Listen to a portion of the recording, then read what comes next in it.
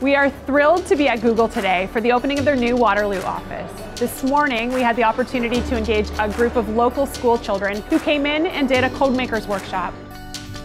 They participated in game design, they played with 3D printers. Kids love these types of activities. So when they get put into a role where they are not just consuming technology, but actually producing technology, their imaginations come alive. And that's exactly the kind of experience that we are creating with Codemakers.